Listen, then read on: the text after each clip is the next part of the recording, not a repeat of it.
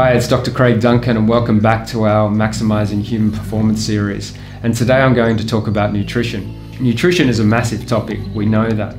And it's a problem for all of us in a lot of ways because we can just see by 60% of the population is overweight, etc. There's so many people talking about it on a regular basis. But one of the problems is it's finding the right diet for you. The right nutritional regime for you that you can do on a regular basis that might not be too restrictive, that fits in with your personality.